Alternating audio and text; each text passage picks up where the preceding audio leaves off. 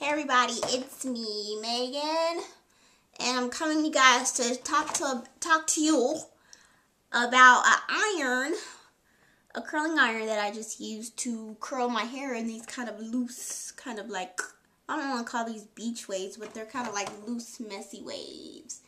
And my little layered fronts are poking out the way I like them to. So that's why I cut them like that so they can poke out when I curl my hair like that. So the curling iron that I use is the 1-inch, ooh, my stomach hurts. Ooh, am I hungry? Is a golden hot ceramic 1-inch curling iron. And I gotten this from Follica.com. So this is the golden hot 1-inch curling iron. And, it's ceramic. I think it's ceramic. I don't know if it's ceramic coated or is it ceramic all throughout. But I tried this out. I've been trying this out for a few months to see how I like it, and it took me a while to actually use it because I don't use heat on my hair on a regular basis. So I finally got to use it, and the iron is a spring iron like that, and I really like this. I really like this iron. It's so smooth and it's ceramic, like I said. And the temperature, here's a temperature meter right here, and it ranges from 200 all the way to 400 degrees. And I only keep mine on 250 because I don't leave the curl in that long, and I don't curl my hair within, going through there. So, I don't need that much heat. But all hair types can use this kind of iron, and I use this iron to create the kind of like waves that I have going on right now. And my hair is weighed down a little bit due to oil that I put in it 2 days ago, so my curls don't look as voluminous as they probably would if I didn't put all that oil in it. But my hair was dry. But what else can I say about this iron?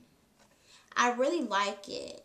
And I like the most about it is that it has a swivel bottom. So when you're curling your hair, you're not going to tie yourself up around there. So that moves around.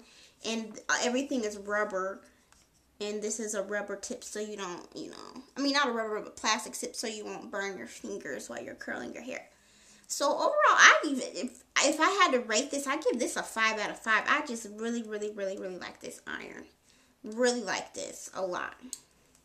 I know also this iron comes in other sizes as well, but I chose to get the 1-inch so I can, create some waves. And this is how I did it. Just wrap them around here like that. Let it sit for a minute and then let it go. And I got some cute little kind of like beach waves. So, if you have any other questions, or if you would like to see a tutorial on how I got my little messy waves here with this iron, you can, put that in the bottom bar to request that. Okay, so what else can I say about this iron? I just like this iron. I just do. Anything else on here that I can say about this iron? Oh, also it heats up in 60 seconds, it says. Yeah, I like that. It really does heat up that fast. You don't have to sit around and wait for it to heat up for like 5 minutes and then come back. But to turn it off, it does have an off switch. You turn the nozzle to off and it clicks off. So this is off and then you turn it on. Just hear that click. So that's how you know it's on and off. So I like it. Yeah, I think that's all I'm going to say about this. I don't want to seem blabbering, but it's only so much you can say about a curling iron, So it curled my hair good.